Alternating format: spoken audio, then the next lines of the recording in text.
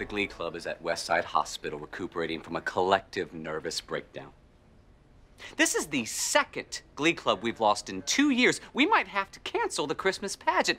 And to think they were this close to regionals. What the hell are regionals? They're this close, Pierce. Anyway, an old friend wants to talk to you. Your favorite Glee Club instructor, the dreamy and boyish Mr. Corey Radisson! Oh. I thought I told you to call me Mr. Rad or Corey. Just don't call me late to dinner unless you're serving Brussels sprouts. I won't, I promise! This guy's like human froyo. Look, when the last Glee Club died in that bus crash, you guys stepped up, and you were the best gosh darn emergency substitutes I've ever worked with. Oh. Well, this time, I'm not gonna kid you. It won't be easy. Oh. Your best won't be good enough. And 10 times your best will be so bad, I will yell at you. But I promise, if we dig down... Pass. Yeah. Okay. Don't you hurt him. Mr. Rad!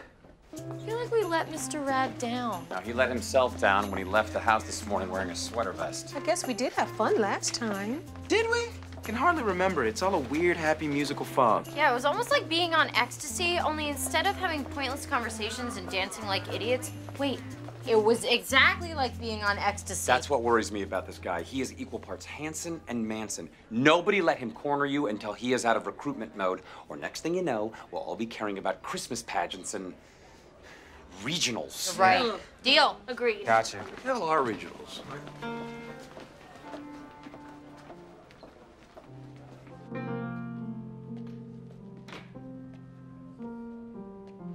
What are you still doing here?